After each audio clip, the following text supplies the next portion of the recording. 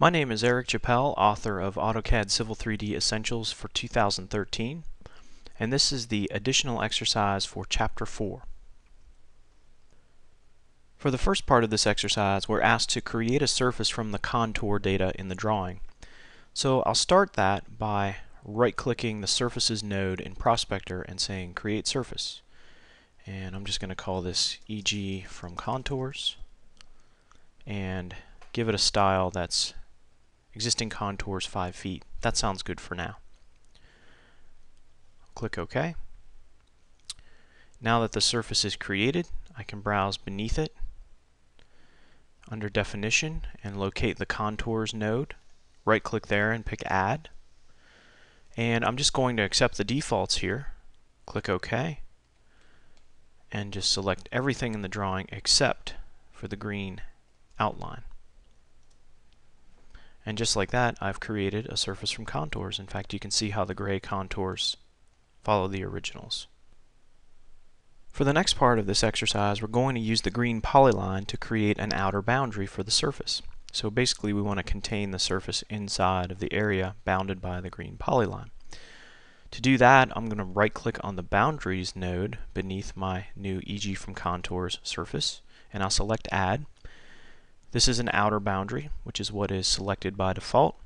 I'll go ahead and click OK, select the green polyline, and as you can see, there's only gray contours inside of the area bounded by the green polyline, so it's that simple, adding a boundary to the surface. Next, we're asked to do an elevation analysis of the surface to show the distribution of high and low elevations. So to do that, I'll select the surface and go to Surface Properties, and I'll go to the Analysis tab, and I want to do an elevation analysis. Now the book doesn't really give you any instructions on how many ranges to create or anything like that, so I'm going to take some liberties here and say we're going to break this up into 3 ranges. Low, medium, and high we'll call it. So I'll go ahead and set that up, and I'm going to make my low ranges green, my mid range is yellow, and my high range is red. Now of course you could do this with 5 ranges or 10 or however many you want. Use whatever color scheme you want. This just so happens to be the way I'm going to break it down. I could also edit the numbers here and use round numbers. Maybe 160 to 185 is one range, 185 to 190 is another, and then 190 to 205 is my third range. Okay? Now that's one part of it. The other part of it is I need to go to the Style and choose a style that shows that banding. So I'm going to pick the 3D version. That way I can look at this in 3D and it'll look kind of cool. So I'll pick that, hit OK. We can see the colors taking place here. And then if we call this up in Object Viewer, we can look at it in 3D and color at the same time. So let me turn this up on its side. Change the style to conceptual. And there we get a nice look at highs, lows, and middle elevations.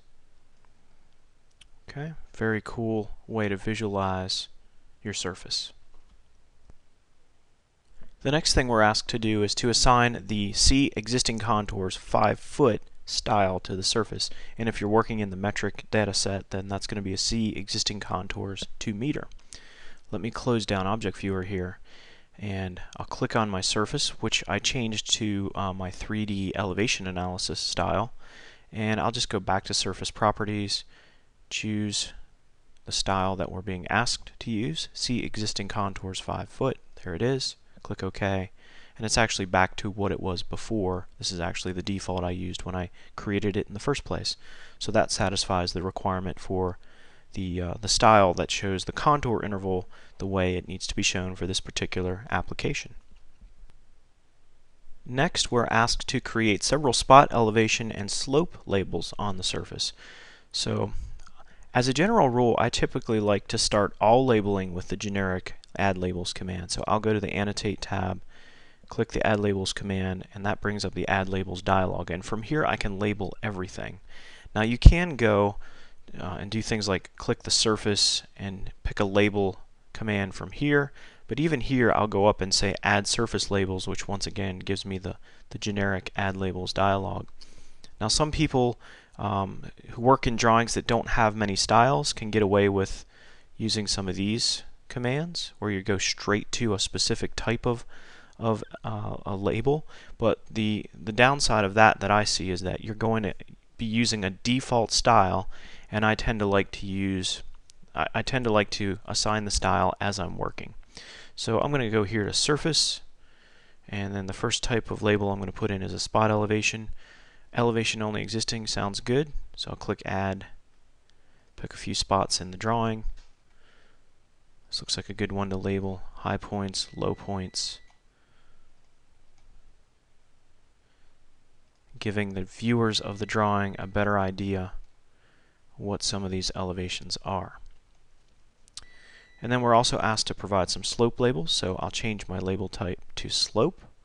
Percent existing sounds pretty good.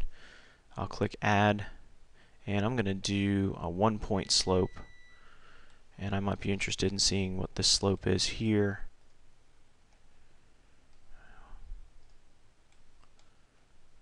Some other slopes in the drawing.